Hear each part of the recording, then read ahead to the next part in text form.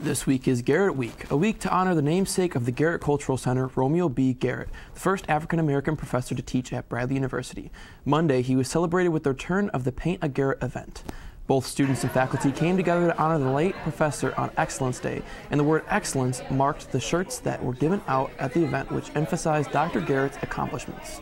Students were given paint and a printed portrait of the professor to create their own renditions of his image as they talked amongst themselves, enjoyed food, and learned more about Dr. Garrett. In addition to painting his portrait, students were able to partake in trivia about the professor, which further promoted his legacy.